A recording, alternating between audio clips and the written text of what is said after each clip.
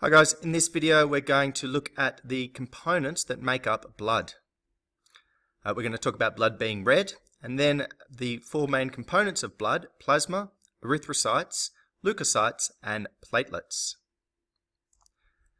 So firstly I'm going to start by saying that all blood is red. And you're probably thinking, but in the textbook the blood over here in the veins is blue. No.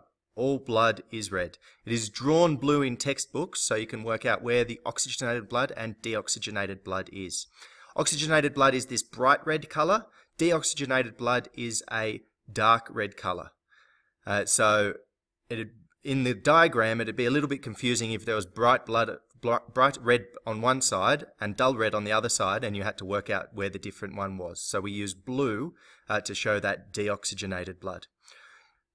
Alternatively, you might be looking at your wrists and going, but I can see my veins and they're blue. This is because of the way that light, in particular white light, and the wavelengths that are absorbed and reflected. So when you are looking at your veins, the reflection that is happening is of the blue wavelength, so you're seeing blue, while those red wavelengths are absorbed.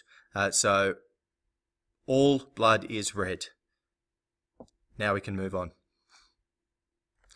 So plasma makes up about 55% of the total blood, and you can see this test tube of my blood over here.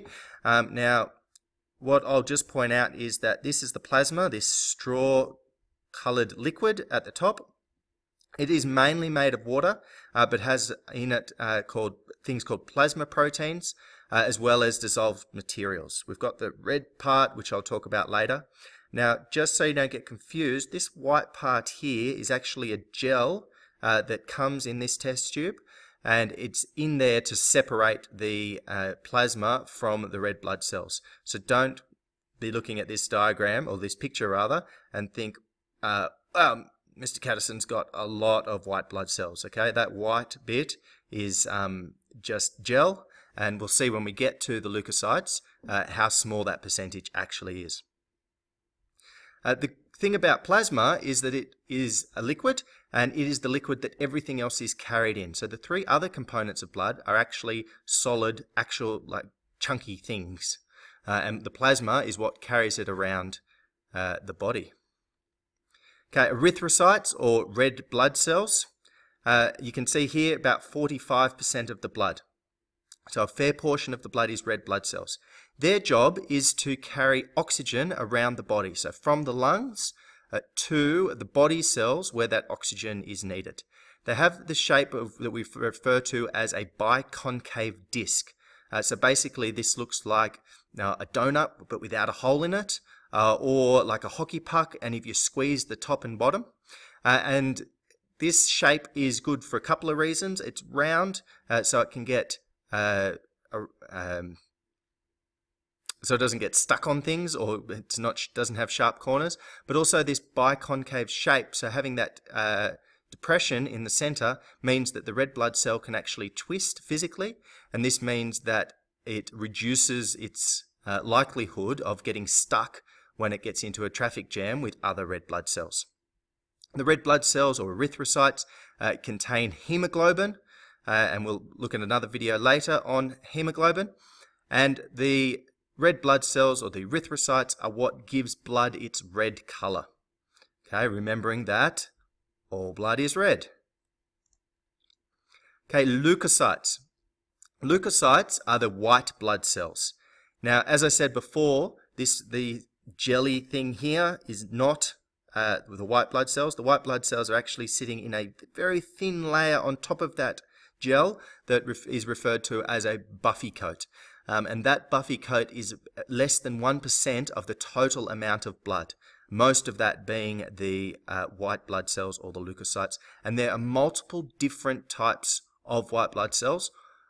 All of them are involved in attacking disease within the body, but there's lots of different types: neutrophils, basophils, eosinophils, monocytes, macrophages. So all these leukocytes that attack disease and keep you healthy all have specific roles, and a long time in the future we'll look at those specific roles and how that actually works.